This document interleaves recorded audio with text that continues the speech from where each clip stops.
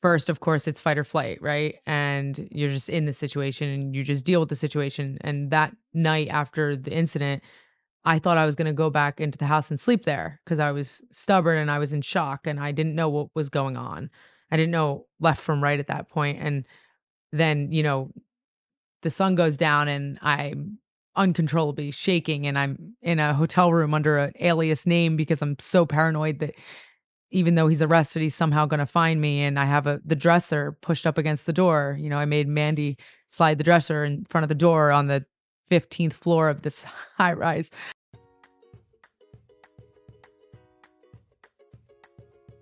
Hello, Heal Squad. Welcome back to another episode here. I'm very excited about this episode because a very dear friend of mine is joining me. I'll share that in a moment. But first, a quote of the day: adaptability. And that's how I describe our next guest. Adaptability. Adaptability is about the powerful difference between adapting to cope and adapting to win. And that is Max McMahon. I love that. Heal Squad, it's going to be a great day. And we are going to learn so much from my friend today. We have my friend Daria Berenato. Oh, shoot, I did it again. Honey, we've been saying Daria's name wrong for years. It's Daria. Daria. So I said that. You didn't hear me. Okay. So, and so we chose this quote because my guest Daria is very adaptable. She's very malleable, and we'll learn all about her story and you'll get to see why in a minute. But again, like I said, today we have Daria Berenato, aka WWE Superstar, Sonya Deville. She's also an actress and an entrepreneur, having launched Mandy's Donuts while building a vast real estate portfolio. In addition, she is a survivor, having endured an armed home invasion from a would-be abductor. Besides being an inspiration to all, she is someone Kev and I have known for nearly a decade and someone we consider family and love so much. Daria is here to share takeaway on all of the above, as well as how she and her new fiance, Tony, manage their long-distance relationship, what it's like to be a stepmom, and how to balance career and relationship while staying true. Please welcome my little sister, Daria. This is so special. And hearing you give that whole diatribe in the beginning was like making me tear up. And I was like, why am I getting emotional? But I think it's just because I've been through so many different phases of my life with you and Kev by my side. So it's kind of like very full circle sitting here now. And I'm getting misty too. I don't know. We just love you so much. I love you guys. And I feel like, I don't know, I've had, we have to catch up. This is so exciting. Yeah. So Daria comes into town and usually you stay over, but I know you've got like Pride stuff this weekend. So you have to stay nearby. And we have our sessions and we all like catch up on everything and help each other through stuff. And so I've definitely gone through a lot since I saw you last, but I do feel like you are ride or die. Always. And I've been brokenhearted by some ride or dies in my life. Yeah. But I think you are officially a ride or die forever. Yeah. Well, the way I look at our friendship, and I always have, is like, you guys are family. Like, it's more than that. You guys are family. You started off as mentors and acquaintances, and you've literally become like my West Coast family when I lived out here by myself. And now it's like we share so many pivotal big moments together, even if we're thousands of miles apart and don't talk for 2 weeks or 2 months. It doesn't matter. We catch right back up, and I sleep in the guest bedroom still when I come. And so, yeah, it's just so crazy how we stay so connected even when we're so far apart. Yeah, well, I think that that's a credit to you because you have such an insane schedule with the WWE that you make the effort to make sure that we get to see you, because otherwise it would be impossible.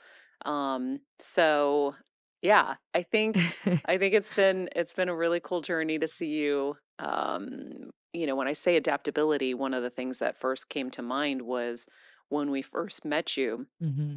You were a fighter. You were in, was it UFC? Am I crazy right now? I was fighting MMA. MMA, that's the word. Amateur leagues, yeah. The letters, whatever.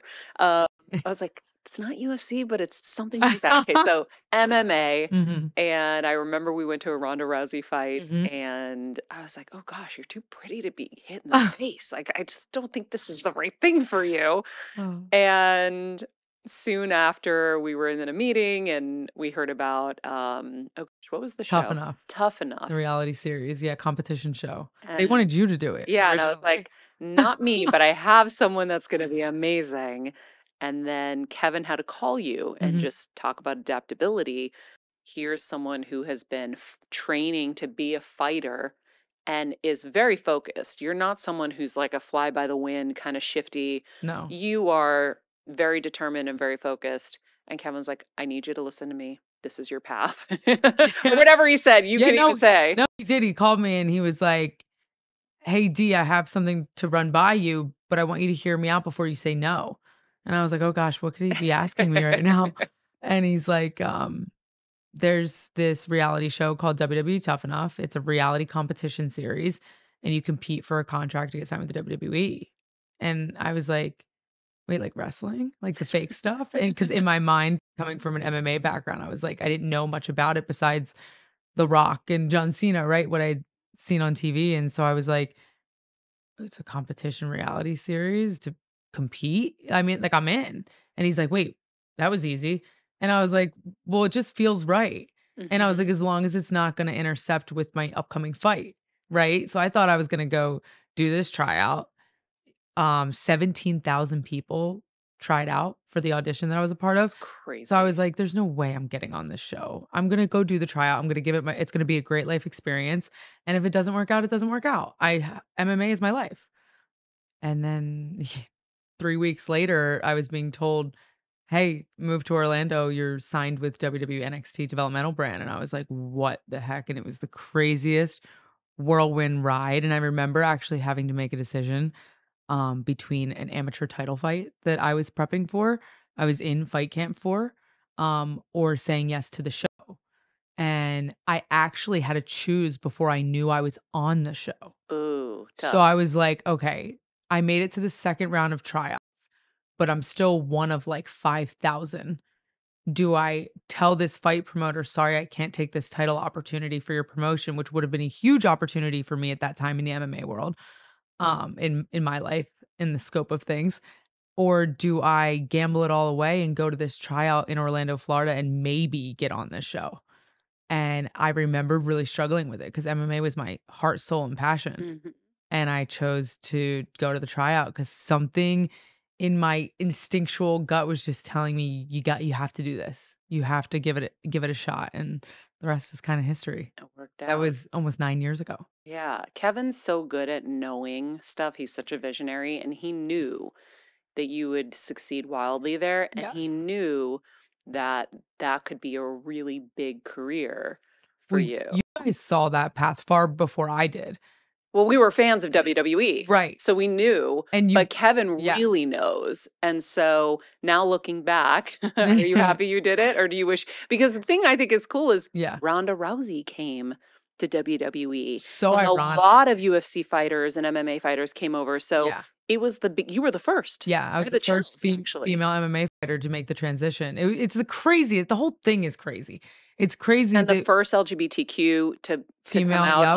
on in WWE. Yeah, and when these things are happening, like, you don't realize it in the moment, right? Like, I didn't realize I was doing something special by having an MMA background and transitioning into WWE as a female, like, I didn't realize any of these things, but like you said, Kev and you guys are creators, and you guys are visionaries, and I knew you had my back was, like, the end all be all, like, that's what solidified to me, like, I trust this path because I trusted you guys, and I trusted myself to a degree. Um to follow my heart where it went, and WWE is where it went. So you're happy. I'm so happy. I love my job. I tell everyone when people are like, "Do you like what you do?" I'm like, "I get paid to travel the world, work out, and wrestle for a living." Like, that to me was always the dream. I wanted to be an actress. I wanted to be a performer. I was a lifelong athlete. This is literally the culmination of my passions and desires in a world I didn't know existed prior to 10 years ago. Mhm. So yeah, it's the dream. Yeah. And adaptability like applied in so many things. Like I remember one time you were here and I had been watching you, and I was like, we need to start working with an acting coach. And she just listens instantly. It's like there's no questioning. She's in. And you then took everything to a whole other level. Your character in WWE on whether it was Raw or SmackDown This was makes me is tear. Why so am I so fun. emotional right now? I'm getting emotional because I'm getting the chills. we were in your kitchen 10 feet away, and you and Kev sat me down, and no one likes to hear critique, especially at the thing that you're working endlessly to perfect. But you guys always keep it real with me. And you guys were like, I don't think it would hurt to get an acting coach. And I was like, oh, yeah, I'm on the road 5 days a week though, Maria. Like, what do you want me to do? But I didn't say that. I was like, okay, well, how do we make it happen? You guys hooked me up with Sean Whalen. He did virtual sessions. When I was in town, he did in-person sessions. And it wasn't 6 months after that conversation at your kitchen counter that I called Vince and I Vince said, McMahon. Vince McMahon. And I said, now up By the until way, for the this Heal point, Squad, who's like, we talk a lot about yeah, health stuff. Vince sorry. McMahon is the chairman of WWE. Yes. He's the owner of WWE, and Yes. yeah, So calling him is a big feat. And yeah. so I was, I up until this point, my career had been very physicality driven. I was the MMA chick. I was the MMA fighter. I was tough and rough around the edges. And they knew that I was physical and could go in the ring, but no one had really seen me talk on the mic or my acting abilities up until this point. Which ironically is something that I've always felt comfortable with. I just didn't come, I wasn't hired to be that. I was Mhm. hired to be the ass kicker. And so I called Vince and I had been pitching so many different storylines. And I finally called him. I said, Sir, I was in this storyline with Mandy, my best friend. And it was a heated angle. And I called him and I said, Sir, can you please give me one opportunity to show you that the passion and the intention that I give in the ring can translate to the microphone. One promo. Give me one promo segment on the microphone. If I shit the bed, you can take the mic away forever. And this is what I said. And I'm rambling and I'm rambling. And, he just said, okay. And we hung up and I was like, oh, that was embarrassing. Like, but whatever. I had to put myself out there. And if I But that's fail, a I fail. huge thing. People don't have the courage to ask for what they want. Yeah. And if you don't ask for what you want, friends, you will never get it because we Yes. think that somehow we're at the top of everybody's minds. We're not. Everyone else is just struggling to get their day done. So if there's something you want in life, you have to go out and ask respectfully Yeah. Yeah. and Absolutely. and go from there. But I think it's so important. I think where the fear comes from is obviously like the fear of rejection, right? Like no one Yeah. wants to be told no. But something I've always done, and I've always been like, I don't know if you call it ballsy, but I've always been like a Yeah. risk taker since I was a kid. And my mentality on it always is though, like, I will be okay if they say no. I will be okay if I fail I like that. because like my pattern of my life, and I talk to my fiance about this all the time, but like the pattern of my life has always been like, fall down, fall down, fall down, trip, fail, fail, big success. It's Mm. always gone that way. So I don't actually accept success now without those bumps. Like if there's no bumps, I'm like, something's wrong. This doesn't feel right. It was too easy. Um, just because That's I've funny. I've learned to embrace the failures. I'm like, they're gonna come, they're gonna happen, whether it's in real estate or in the food industry or in wrestling. Like I know the bumps and the trials and tribulations are gonna come. So like bring it on. Let me get past the failures so I can get to the success because I know it's waiting I there. love that. You know what I mean You though? just gave me something because my motto has always been ask and you shall receive. Mm. And most of the time I do because I think most people are scared to ask. So Yeah. then I'm the one like, random one that Not does. And afraid to so ask. so it Yeah. happens, but I also do have a fear of rejection. I Yeah. don't like hearing no. And I mean, just in terms of like something that's personal where you're going to be like butthurt, not no, I can't have that cookie or whatever. Right. Right. So I like what you just planted in my head is I'm prepared to know they could say no and it's okay. Right. And it's part of the journey. Whereas I feel like a lot of us get tripped up because we think everything's supposed to be perfect and everything's supposed to just happen. Right. I'll never forget I had Anastasia Soar, the eyebrow queen Love. and guru in studio, and she goes, problems happen. What is wrong with us? Why do we think problems are just these unique situations? They 100%. just happen, and you have to figure out how to roll through them. How are you going to be adaptable and shift Yeah. and get through it? So, okay, you called Vince. He gave you the So promo. He yeah, said well, he yes. said, well, he didn't say yes. He said okay, and we hung up. And Oh, so I so didn't okay, you didn't know. know what that meant. No, I didn't know I didn't know what it meant at all. I go to TVs the next week. This segment that was supposed to happen with somebody else ends up getting canceled because they were sick, whatever, happenstance. This was universal happenstance, manifestation, whatever you want to call it. And they called me, the writers, called me into the office and they were like, you're gonna have like a 6-minute solo promo in the ring with you and Mandy. And I was like, 6 minutes is a long what? Long time. Especially for 2 stars at the time. Like neither one of us was at the top of the card yet. We were both, in the middle trying to make our way to the top of the card. So to give us that spotlight, and it was during the pandemic era, so there was no crowd. So it was pin drop Oh my silent, God, that's right. I remember which is this. really It was funny. so hard. Yes. But I remember anyway, I wrote it myself. I worked with one of the writers and I wrote a lot of it. And I went out there and I've never felt so confident. And I delivered it. And I remember I walked off stage and Miz was standing backstage and he was like, that's one of the best promos I ever heard. And I like started crying because I was like, coming from him, someone who's great on the mic and He's amazing. amazing, Yeah. been around for so long. I was like, wow. And Vince said something nice to me along the lines of like, good job, like you delivered. And I was like, that to me was such an accomplishment because I was like, I didn't always want to be known as just the ass kicker. I wanted to be well rounded. I wanted to show people like I can do it all. Yeah. I can walk the walk. I can talk the talk. I can wrestle. I can do it all. And You want to grow. you want to grow. Exactly. And so that was like a pivotal moment in my career and my humanity in general, like just who I am. It made me feel like taking those risks is always worth it, whether it's failure or success. Mhm. I want to ask you because I feel like the Heal Squad will really benefit from this with Yeah. you because it's one of the things I most admire of you. I mean, I admire a lot of things, but I really love your courage to stand up for yourself. Mm, So in my career, and this is like we're always mentoring and giving advice, but then sometimes some comes my way and I'm like, "Ooh, okay. I wish I had this before." But one of the yeah. big differences in our journeys is I was terrified to stand up for myself in my career and to my bosses. I might have made some little teeny efforts, but you have always had this confidence in you where you just knew it was going to work out, or I don't know, you'll have to share it and explain it to everybody. But I was terrified.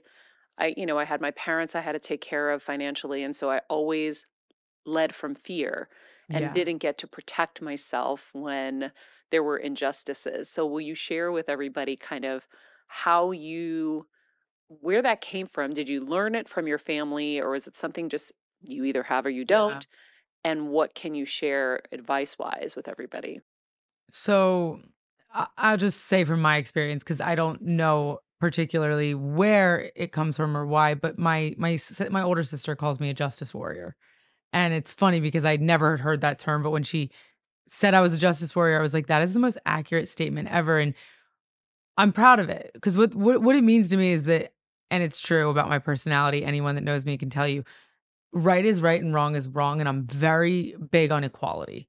I want everyone to have a fair shot, and I think it may stem from being the middle child growing up. Mm. I kinda got it from both sides, and so I was able to kinda give and take, and I just feel like I'm really big on everyone getting a fair shot, and so if I feel like something is unjust, um to the person that I am inside, like, I hold that very dear to me, like, how my boundaries, how I should be treated and respected, has nothing to do with where I'm at on the totem pole or and I believe in seniority and things like that, I'm not saying that, but, like, despite my job title or where I'm at in the pecking order, respect is respect, and my dad always taught me, you treat the janitor the same way you treat the CEO, and that's something that I've always lived by. Yeah, you've always been like that, but people aren't always like that too. People are not always like You. that, but I will fight tooth and nail for what I believe in. That's just who But I am. how do you do it? Because I think that's the tough part, is the Yeah. application of it, because it's really hard. Like I said, I've had so many injustices, Yeah. and you're not a troublemaker. You're not No. someone who is going to like try to burn them down. You do it in such an eloquent way. Well, I just feel like if there's a hill I'm gonna die on, it's gonna be my for justice. Like I can lay my head on my pillow at night and go to sleep feeling great about myself if I know that I stood up for what was right. Even if it's sacrificing an opportunity or turning down an opportunity or missing out on something that someone else is getting because I didn't play my cards right. You know what I mean? In the businesses or whatever. But like I can lay my head on my pillow and feel good about myself knowing that I put the right energy out there in the world and that I respected myself and my body and my mind and my boundaries. And I've always been big on that. I don't really know why, but the how is just being proud of who I am when I go to bed every night. That's big. I have a conscience that weighs on me. I'm a very self-aware person. And so my actions directly affect my mind and how I feel about myself. And my self-worth is what dictates and drives everything that I do in my life, whether it's Wow. my family or my career. So I need to be proud of who I am. And by doing that, I try to take control over what I can control, which is how I'm treated and how the people around me are treated. So I will die on that hill for equality and justice any day, knowing that I can sleep well at night, being proud of who I am. I think the key here is you know the why. Yeah. So when you know the why, the how will come more naturally. Right. I think that's what I'm getting at is like I don't know. I just Because do I don't it. think I had enough self-worth, to be honest. Well, so and And I've if you yeah. have self-worth and you know you wanna lay your head on that pillow at night and know that you I didn't have boundaries until maybe 2 years ago in Yeah. therapy. I started learning boundaries, and we had no boundaries, and I know that every woman listening to this is like, Yeah. "Yes, me too, me too, me too." It's So, hard. we wanna learn from you. So, It's hard 'cause yeah. and so many of us grow up in different sort of toxic situations, whether it's parental or familiar with your family Mhm. or whatever. You're not like really taught boundaries and self-worth and self-esteem. It's kind of just something that is an evolution and a process and therapy helps. I've been in therapy for years and I swear by it. It's not for everybody, of course, but I really have benefited from it. Just the self-awareness from it. I love talking things out and I love taking blame for the things that I do wrong. It's some weird thing I have about me that like when I mess up, I liked now I'm stubborn with around about some things. I'm not going to say that, but like I really like taking blame when I'm wrong, even if like it puts a knot in my stomach and I feel crappy about myself in that moment.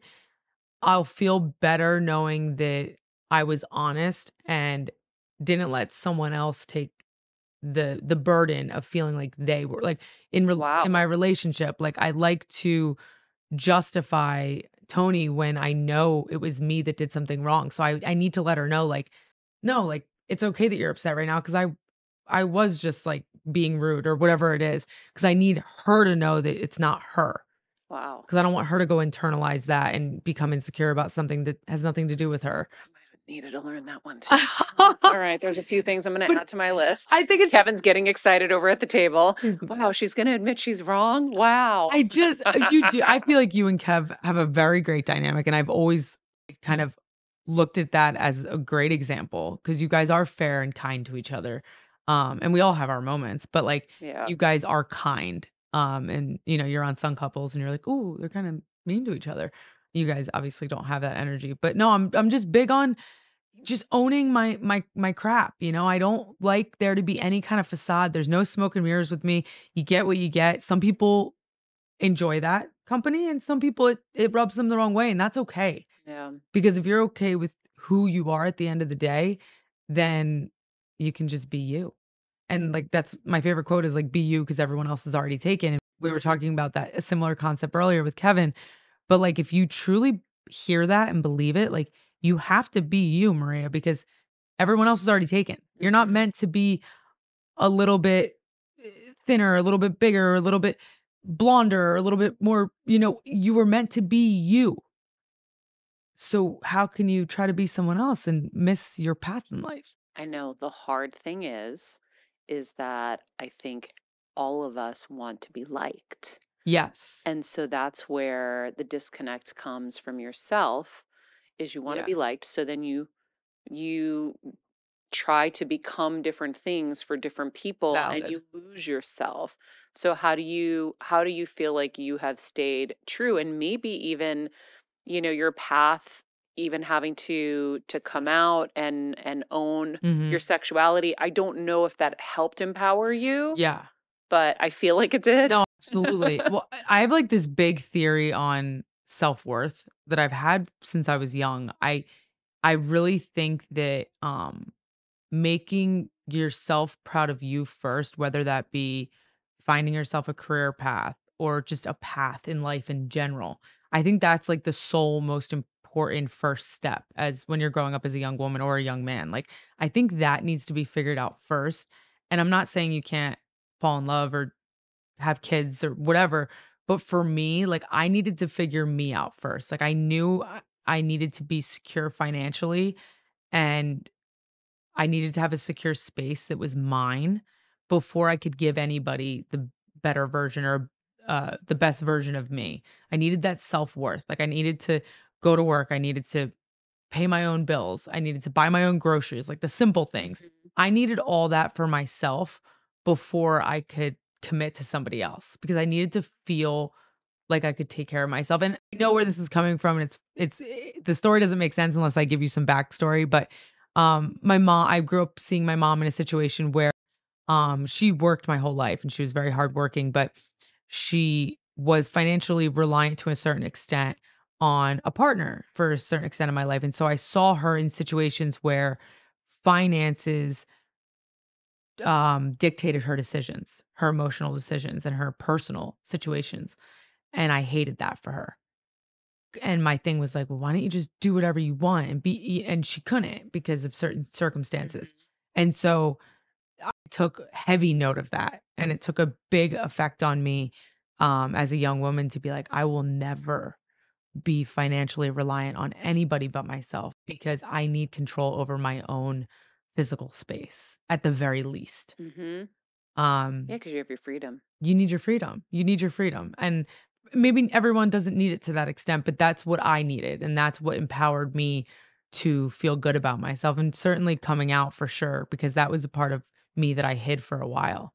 Because I didn't know it.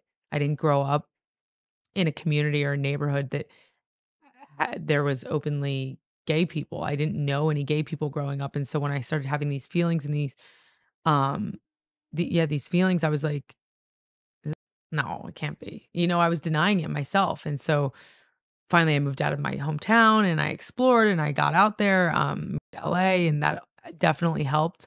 Um, because I was just like a fish in the sea and I just had to start swimming because there was no one there to catch me and no safety net, which was really helpful. And then yeah, once I started speaking my truth and said it out loud on Tough Enough, I was like, well, it's out there now. So now I just gotta live it. Own it, live it. Yeah, so that yeah, was definitely part of that journey.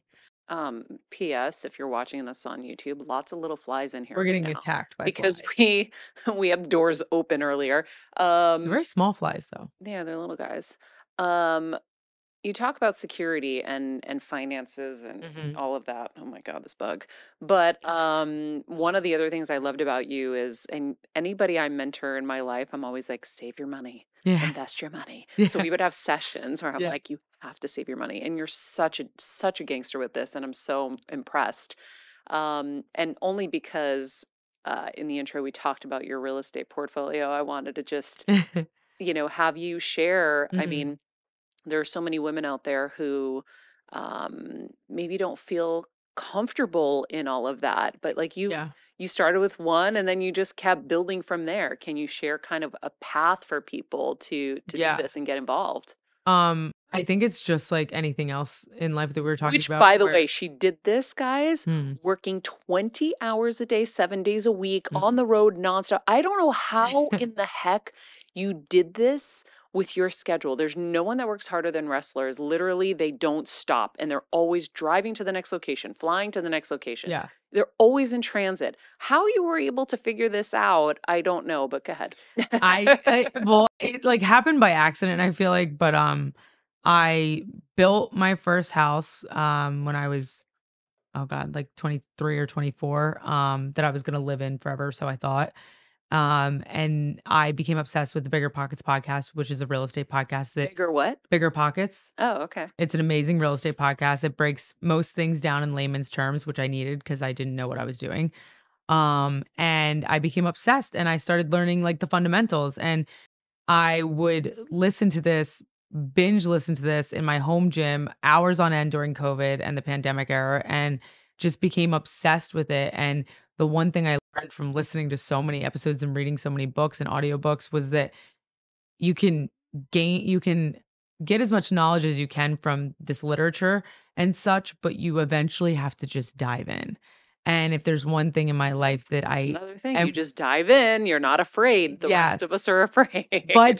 it's one thing I think now my confidence to dive in is a little higher than it was diving into WWE at whatever 21, because I've seen that my risks eventually do gain reward, and I think that confidence is built from, trial and error. You build it slowly. Yes, Yeah. and so it's not like always like I'm like, "Oh yeah, I know this is a big risk and I'm just gonna do it, no problem." Like, no, I weigh the pros and the cons, and if it makes a little sense to my brain and it's scary, I do typically still do it.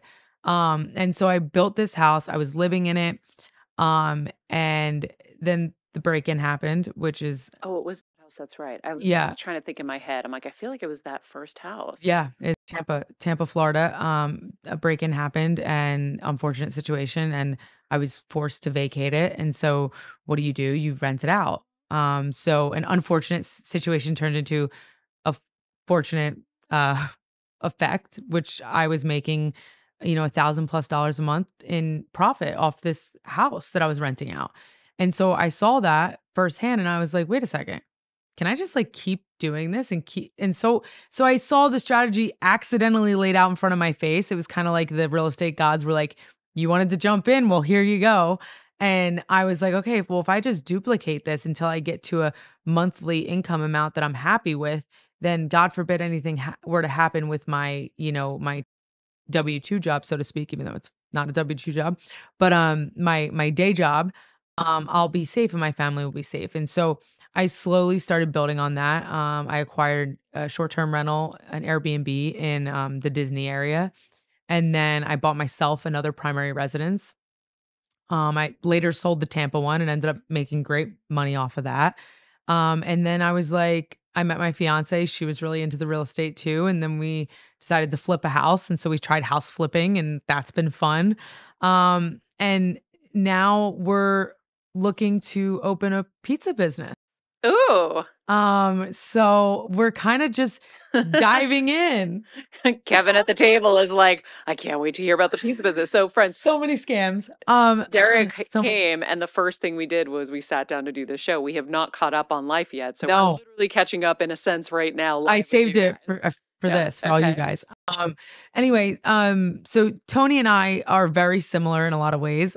Our aesthetic, as Kevin likes to point out, is one of them. Oh, we'll get to that. We'll get to that. But yeah, we're very similar. She's very headstrong. She's very independent. She has always worked and hustled and supported herself, and that's something that I obviously admired about her when I first met her. And so one of her dreams since she was a little girl was to own a pizza shop, and one of my dreams since I was a little girl was to own an Italian restaurant. And it's So always been Kevin's dream to be in and a it's pizza shop. Kev has wanted to be in the pizza business for so long. That did not go unnoticed, Kev, by the way. And so as we're doing real estate and finding our little niche in this market that we found in the Northeast, we were like, wait a second, we can own real estate and operate a business. And so I think we might do a little pizza shop coming soon. Nice. Yeah. So cool. Yeah. I want to go back to Tampa. Mm-hmm. I don't want to dwell in this, but I know that that was a really traumatic event that took place. Mm-hmm. I mean, you showed me video footage of you face to face with this man who's breaking into your house, and then later find out he had all the instruments Mm-hmm. to hurt you with and abduct you. that was such a horrible moment. I remember Kevin wanting to get on a plane instantly. We were terrified, and I know you were terrified, but you acted so quickly. Like you were able to escape and luckily we're okay. What did you do since then to heal? Have you healed? Um, Tough. Oh, it's such a loaded I question. know. I can see. I laugh when I'm uncomfortable, but it's such a loaded question because it happened over 2 years ago. It recently was just legally settled. So I haven't really been able to talk about it for the last few years. He's in jail. He's in jail for the next 12 and a half years. Thank God. Yeah. So it's weird because we were supposed to go to trial, right? And then right as the trial date was approaching, he ended up taking our plea deal.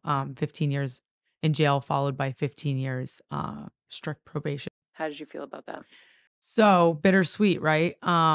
Avoiding the trial and reliving it all obviously was a goal of mine. I didn't want to rehash it, but I didn't think a plea was even an option. So going into it, I was so mentally prepared for the last 6 months, 8 months to face it head on and get this like clean cut resolution and be done with it. And like, I was almost like, just like, I guess it goes hand in hand with who I am, but I like to face things head on and I like to like just see the dragon and slay it, so to speak. And so I was kind of like mentally prepared to go to court and face it and have to tell my story and to see a conviction and to feel the definitiveness of the conclusion, Justice. the justice, right?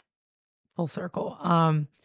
And yeah, so it's bittersweet. I was mentally prepared to do that and then it went a different way and I'm very grateful of the outcome. I think it's great. And my lawyers are happy with it, so I, trusted their advisement and I think it's good. But yeah, I was just mentally prepared for something else. So that's a little weird thing that I went through recently with it. But there's been so much and I haven't talked about this at all yet. So there's just so many there's and I told you years ago, you're the person that I feel most comfortable with to ever talk about it with. There's just so many layers to it. First, of course, it's fight or flight, right? And you're just in the situation and you just deal with the situation. And that night after the incident, I thought I was going to go back into the house and sleep there because I was stubborn and I was in shock and I didn't know what was going on. I didn't know left from right at that point. And then, the sun goes down and I'm uncontrollably shaking and I'm in a hotel room under an alias name because I'm so paranoid that even though he's arrested, he's somehow going to find me. And I have the dresser pushed up against the door. I made Mandy slide the dresser in front of the door on the 15th floor of this high rise hotel. And paranoia starts to set in. And then Was her wrestling partner at the time and her best friend, was and they were sleeping both over in the that home. night. Yeah, she was in the house that night as well. And so it's fight or flight and then it's shock and then you go into an autopilot, or I went into an autopilot of like and I'm like this with everything. What needs to be done? What do we have to do? Like I don't feel first, I do first and then I feel later. You can relate? I understand. Yes. Yeah. You do what has to be done and then you feel later. So I didn't feel the full effect of what had happened for months because I was in full blown I was living in fight or flight mode for months, maybe years. And I didn't realize that until so I actually went and no one knows this either. I went and lived in a safe house for a month because we didn't know if he was gonna be able to get bail or whatever. Um, What's that like? What's a safe house? I mean, it was a 24/7 armed security house. I mean, guys with guns Wow. standing at each door entrance of this home in a secured location 24/7.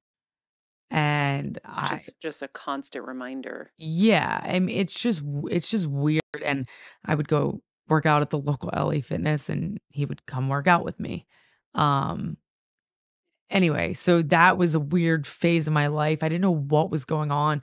My mom flew down and stayed with me for as long as she could, but then she has to go back to work. My dad came down right away, of course. Then he has to go back to work. And so it's this really weird thing where something so messed up happens to you, but then life goes on. Mm-hmm. So that was something that was hard for me to deal with at that time because I am such a ride or die and I feel my emotions very hard and true, and so I'm like, "Wait a second.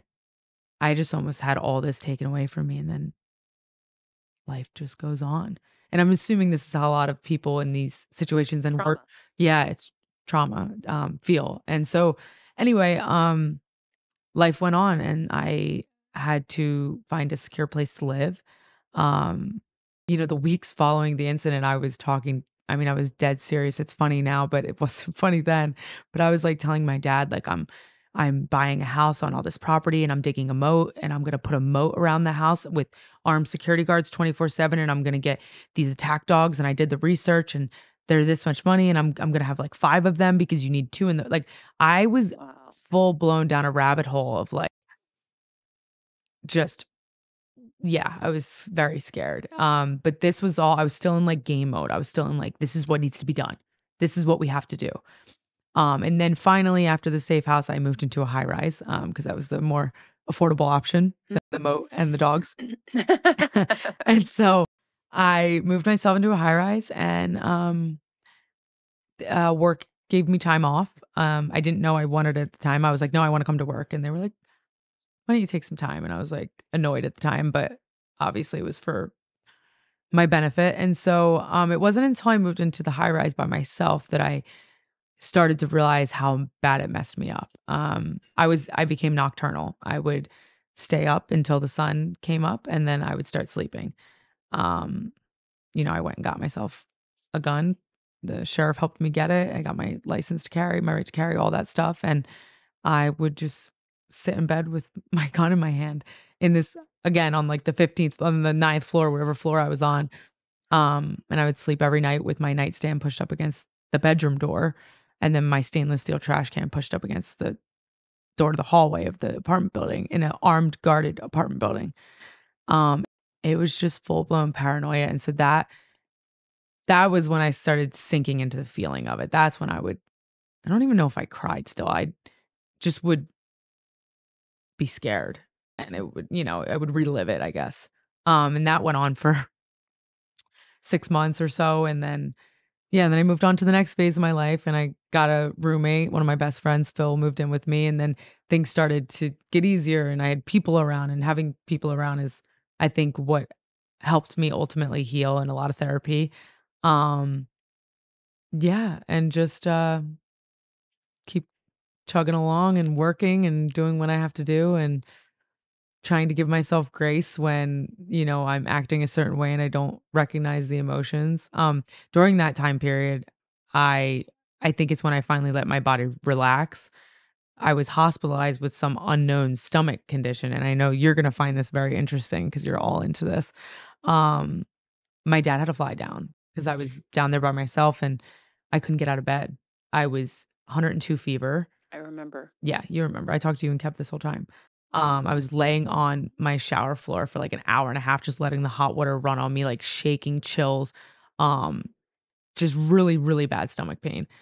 Went to the doctor. They told me my colon was inflamed. Went to a specialist, got a endoscopy, got a colon, like all these things. And, all the tests were coming back like, we don't know, inconclusive, inconclusive, inconclusive.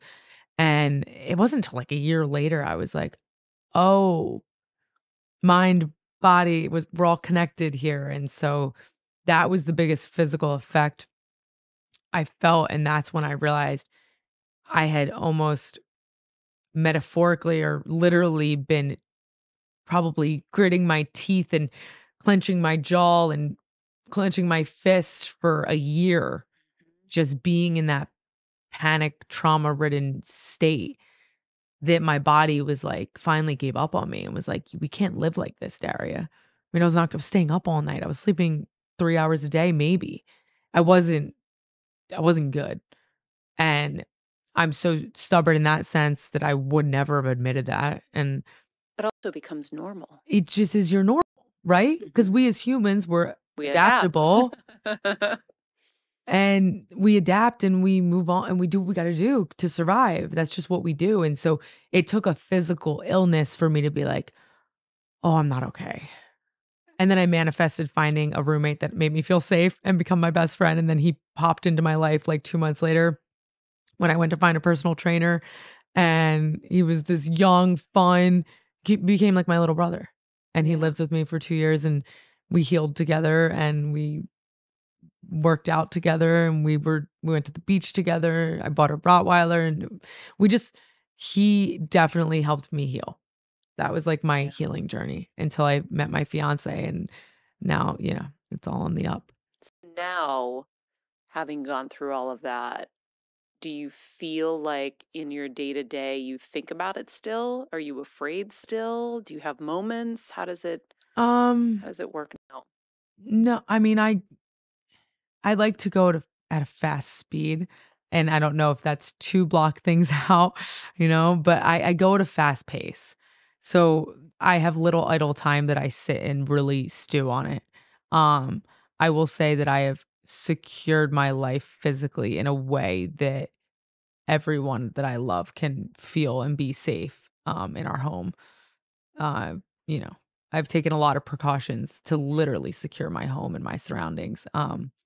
For me and my fiance and our family, just to make sure that that's not a constant worry or fear. Mhm. Obviously, at 2 a.m. when I hear the dog bark or, whatever, those emotions are Yeah. still there. Um, but yeah, we do everything that we can to make sure that we feel safe and secure in our home Yeah. environment. Well, because I remember the alarm is what went off and you were aware instantly. You were like, Mandy, Oh the yeah. alarm, Yeah. right? So now if you hear the dog, then you're going to be like, the dog's the alarm. I was always so alert. Like I could wake up from a pin drop. I guess I don't sleep very heavy. I'm always an alert person. So when the alarm went off in the house the night of the break-in, I was up within like But just the fact 10 that you had, seconds. excuse me for laughing, the balls to go down there. If you hear, your alarm go off and say someone's at your back door, I would run the other way. You ran to it. It's I don't know, And Maria. and it's the creepiest thing I've ever seen in my life. Yeah. I can't even tell you, like, I think it's all of our biggest fears, but then to Yeah. see someone that you love literally be confronted by someone who you later hear had all these intense, Yeah. horrendous intentions for you. Mhm. That was really, really awful. Yeah. Yeah, it's messed up. Yeah. So I'm grateful that you found your path to the other side. I know that we can heal from traumas, I'm sure, to a degree. There's always going to probably be that cautiousness that Yeah. you're always going to have. I wonder, does this guy have any chance of parole? So he's gone for 12 years. 12 and a half. Yeah. So what do they say you do after? Because okay, 12 years is you're going to be my age. Like then you're going Yeah. to be dealing with this again. What happens? He's on a strict probation. He's never allowed, near me or my family, all that kind of stuff. But I don't yeah. There's Scary. there's no answer for that, and that's kinda like the dread, right? And that's kinda like where I go back and forth, and I'm like, "Oh, if we would've went to trial, would he have gotten longer?" But you can't think like that, and you have to Yeah. trust the people who do know about that kinda stuff, my legal advisors and everything, and so I just have to trust that it is what it is for now, and in Yeah. 12 and a half years, um, I'll have the means to protect my family in whatever way that I can, and that's just all I can hope for. Yeah. It's just yeah, it's so weird. You just never know how you're gonna react in situations like that, and, um, the thing said living room door open, and it was like at first I was like, "Okay, well, maybe Mandy went outside to take a phone call or something," like, went to Mandy's room, and then Mandy's in bed dead asleep. So that was kinda when it was like, "Oh, it wasn't Mandy that went outside, and it's 2:43 in the morning." And the thing says living room door open, and I'm like, "Well, I have to go to the living room door." And if it was cracked open, if someone like my thought was, I don't know when this thought came because there were so many thoughts, but at some point I was like, okay, if the living room door is open, the alarm is blaring. If it's someone trying to rob my house, at this point, they're running away, of course. You don't stay robbing a Yeah. house when the Yeah, alarm's you're right. blaring. Yeah. And you're not thinking abduction at that point. Of course not. It's the last thing I would Never in a ever million expect. never in a million years. And it's a gated community. It's safe. It's safe. And so when I went to the back sliding glass door, I have 2 sliding glass doors and they're like perpendicular to each other. One is like the sliding glass door that opens all the way down the wall kind of thing, like you have like an inside Yeah. outside. And then the other one's just like a normal sliding glass door and they both have curtains drawn in front of them. Those So like long blinds is what I remember. blinds, yeah. Yeah. I will never get that video out of my Yeah. head.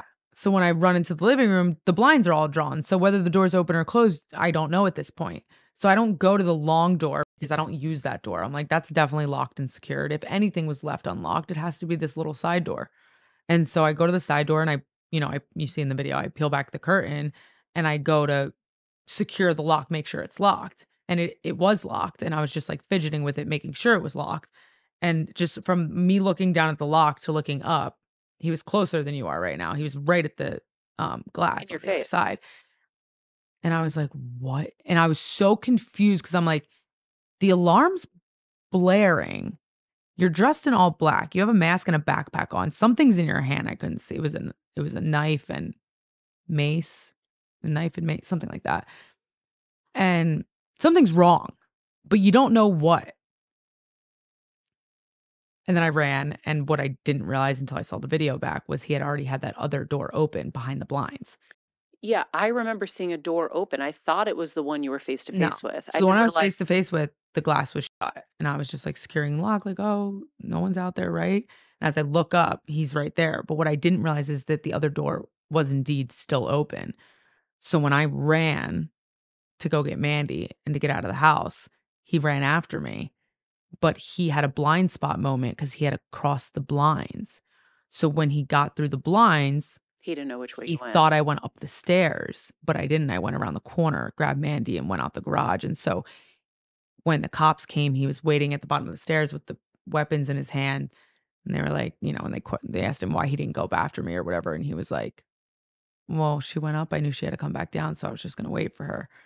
And there was all kinds of stuff. He feared me because I had an MMA background. And so he did some MMA training apparently to prep. Oh, it was like all kinds of stuff. I didn't know that. Yeah. I don't know the full details because I've never read or listened to his full testimony or whatever you call it, report, I guess. Because he admitted to everything. Yeah. Oh, yeah.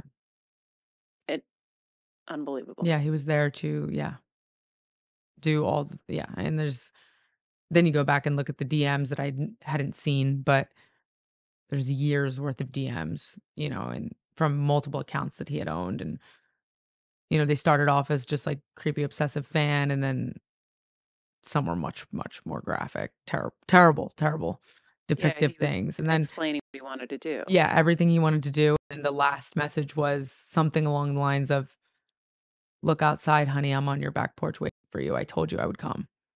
Had I seen that DM at 1 a.m. or whatever time me and Mandy were on the couch watching Bates Motel, had I pulled out my DMs and seen that, surely we would have thought it was a joke, right? We wouldn't have thought someone's actually on my back porch. That's so unbelievable. Crazy story, crazy journey. I can't believe has it almost been 3 years? I think this year will be 3. So when people say, in all tragedies or whatever, there's some silver lining. Is there any silver lining here? Was there anything that you were able to make into lemonade? Yeah, I know it sounds. Yeah, I joke around about it because I do like to make light of very dark, deep things. That's our jam. Is our line. That's what we do. But it got me started on my real estate journey. I ended up making great money off that house, which led to a new path to protect and secure my family. Wait, financial security was your number one thing. And in this security breach, financial security came. That's pretty crazy. I mean, take of it what you may, but that is really what I took of it. I was like, also, I mean, there's a lot of layers to this, right? I mean, I moved to Tampa in a previous relationship. It wasn't right for me. It wasn't right for her either. And I was kind of like stuck in the mud and I was depressed and it wasn't going well. And it was, it wasn't good. And I was stubborn and I'm a fighter. And so I'll stick things out even if they're not great for us, right? We do Mhm. that. And so I also take it as a sign of like ripping a band-aid a little bit. Like, okay, you're not gonna leave Tampa and get out of this toxic situation and go back to home where you should be. We're gonna rip it off for you. And that's might sound crude to some people or like dark, but like I don't take it that way. I'm like, okay, I hate that that had to be my universal sign that I wasn't meant to be in this situation. But I was in a very bad emotional, mental place living there in that house in Tampa You before had to the be break in. forced out. Yeah, and I had to be forced out. So I look at a lot of little silver linings. I had like a lot of epiphanies after this, and I was because of course, why is your first question? Like, why did this happen to me? You go through that whole journey. Mhm. And so which you can relate to with a lot of stuff that you've been through with your Yeah. health and everything. Um, and so you go, why? And I'm a very literal person, so I needed a why. And so I found a couple whys that I don't know if they do it justice, but it helps, to see those silver linings. Yeah, for sure. I remember when I got diagnosed with brain tumor after my mom had her brain tumor, I was like, oh, this was just God throwing bricks, being like, you're not going to change your life. You're not going to shift out of all of this. You're not going to slow down. I got you. Let me just, you know, give you this little gift here. But sometimes it is the slowdown, right? Hmm.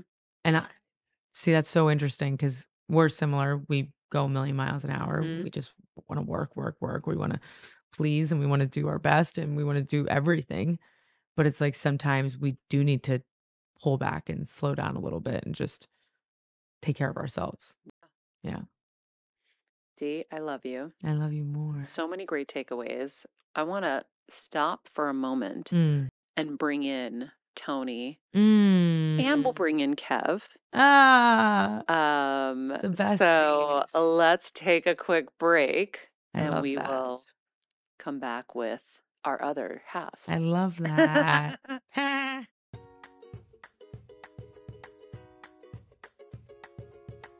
This podcast and all related content published or distributed by or on behalf of Maria Menounos or mariamenounos.com is for informational purposes only and may include information that is general in nature and that is not specific to you. Any information or opinions expressed or contained herein are not intended to serve as or replace medical advice, nor to diagnose, prescribe, or treat any disease, condition, illness, or injury, and you should consult the healthcare professional of your choice regarding all matters concerning your health, including before beginning any exercise, weight loss, or healthcare program. If you have or suspect you may have a healthcare emergency, please contact a qualified healthcare professional for treatment. Any information or opinions provided by a guest expert or host featured within website or on company's podcast are their own, not those of Maria Menounos or the company. Accordingly, Maria Menounos and the company cannot be responsible for any results or consequences or actions you may take based on information or opinions.